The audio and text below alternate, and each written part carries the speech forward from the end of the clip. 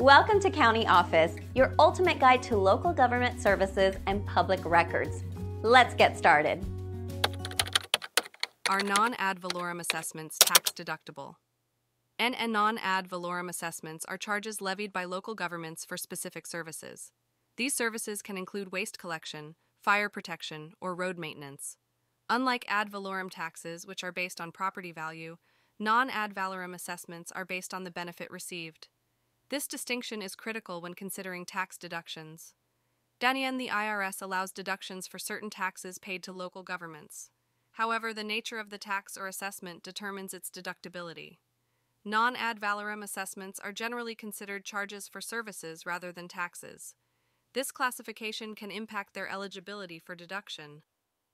According to the IRS, deductible taxes must be imposed at a state or local level and be based on the value of the property. Given that non-ad valorem assessments are not based on property value, they often do not meet this criterion. Therefore, they are typically not deductible as property taxes.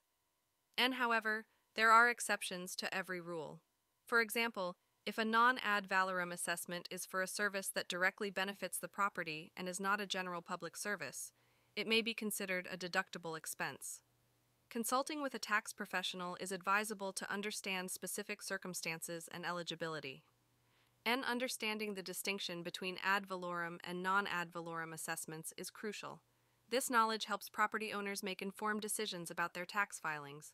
Always refer to IRS guidelines and consult with a tax advisor for personalized advice.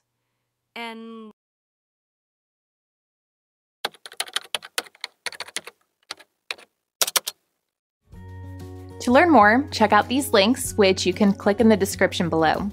And feel free to comment your questions. We're here to help. Thanks for tuning into our video. Please like and subscribe and leave a comment below. See you in the next video.